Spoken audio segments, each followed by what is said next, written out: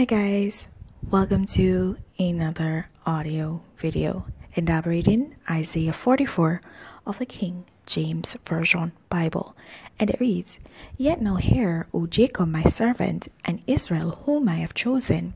Thus saith the Lord that made thee and formed thee from the womb, which will help thee. Fear not, O Jacob my servant, and thou Jeshurun whom I have chosen.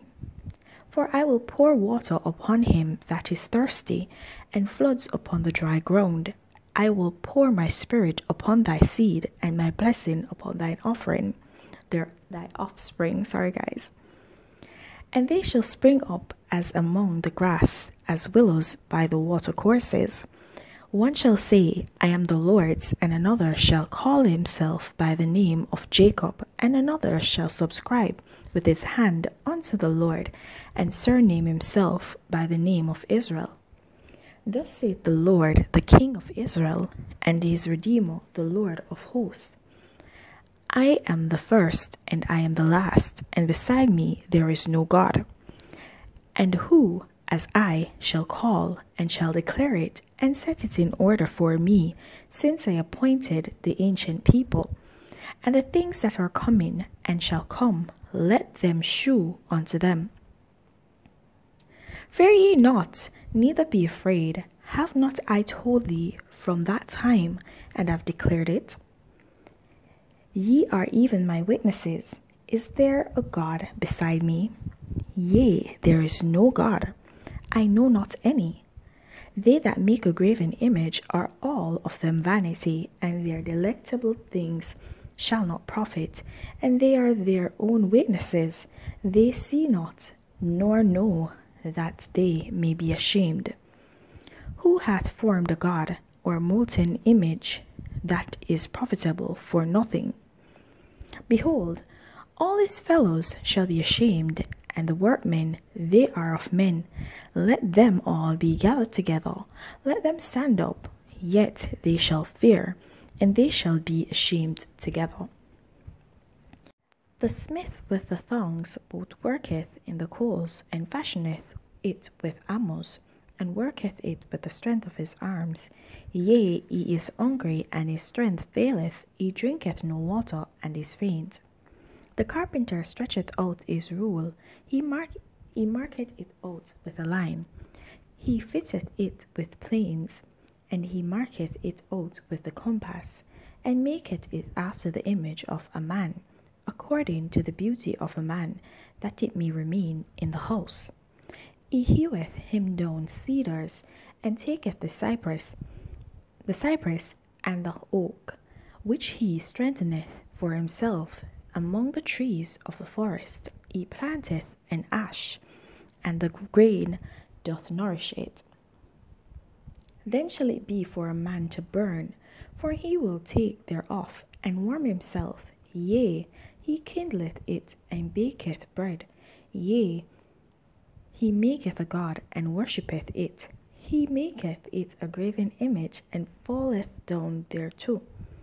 He burneth part thereof in the fire, with part thereof he eateth flesh. He roasteth roast, and he is satisfied. Yea, he warmeth himself, and saith, Aha, I am warm, I have seen the fire. And the residue thereof he maketh a god, even his graven image. He falleth down unto it, and worshippeth it, and prayeth unto it, and saith, Deliver me, for thou art my God. They have not known nor understood, for he that shut their eyes, that they cannot see, and their hearts, that they cannot understand. And none considereth in his heart, neither is there knowledge nor understanding to say, I have burned part of it in the fire. Yea, also I have baked bread upon the coals thereof. I have roasted flesh and eaten it. And shall I make the residue thereof an abomination? Shall I fall down to the stalk of a tree?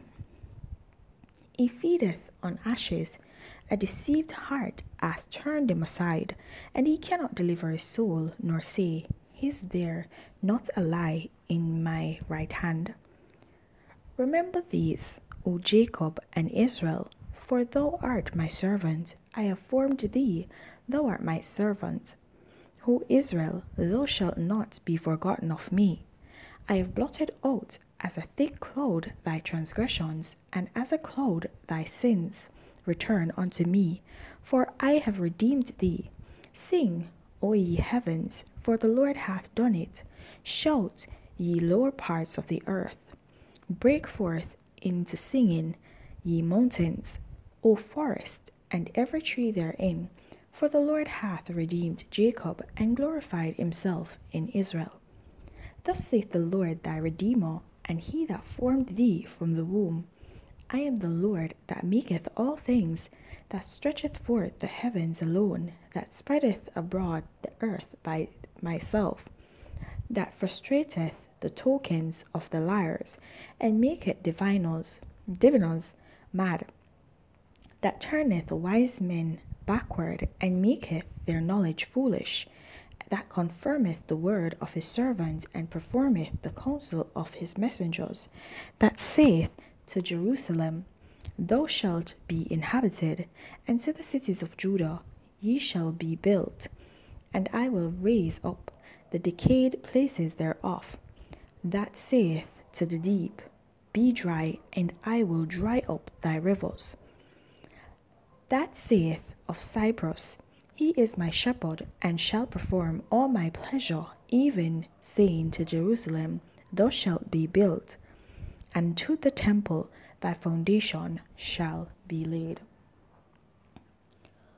Alright guys, so in this chapter we see where the Lord, yet again, he goes on to reassure his people that he is indeed the true and living God, the one and true living God. There is none like him. There is none that can compare to him.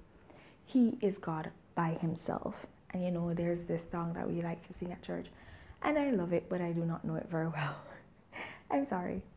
I'm just being honest. I do not know it very well, but yeah. So that's that. But guys, the Lord is letting us know that we should not worship any images, because those are all the works of men. He goes to explain how it is that men feel themselves. And not only that, he said something very important, because he said that he that blind their eyes so they cannot see, and close off their hearts so they cannot understand. Who do you think is the he that he's referring to? The devil, of course. And so we should understand that the devil does not want us to realize that there is only one God, and we should put our trust in him, because he's all powerful. And that is where we falter at times. And guys, I urge you to just remain in the will of God and let him lead, guide, and direct you. And you will not be able to fall prey to the wiles of the enemy once you surrender to God and once you allow him to lead you, because you can surrender and you still at times do not follow his guidance, and that's where trouble comes to your door, and you do not want that. And so I just encourage you all not to take your eyes off your God. Do not take your eyes off the one true and living God, the God that make heaven, the God that does not answer to anybody, the God of all knowledge, right? Because it is he that made us. It is he that made everything that is upon the face of the earth. And like I said before in another video, we don't want to worship the created items. We don't want to worship items. We want to worship our things. We want to worship the creator of all things, right? And so guys, please remember to continue to walk in your salvation.